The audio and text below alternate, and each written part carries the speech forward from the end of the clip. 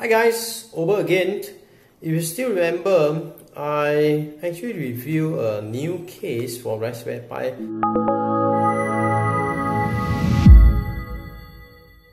I'll put the link someplace over here at the top, so do check it out. It comes with the base case, the middle case, and the top case.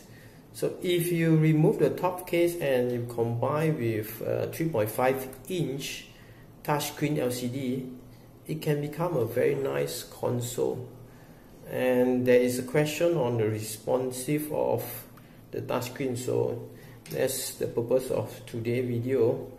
So let me power up the whole system, okay, and I have loaded the driver for this LCD, and this pen actually comes with the 3.5-inch LCD. So let's wait for the Raspbian to load completely. So I opened the Chromium.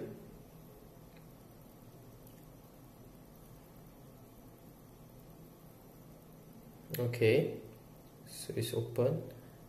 I will try to drag the Chromium around just to show you the response of the screen. Let me close it.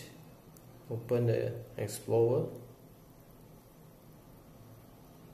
Okay, I think it's quite good for resistive touchscreen, and I'll shut it down.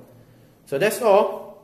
Hopefully it's helpful. If you like the video, please share it and do give it a thumb up. See you in next video. Bye.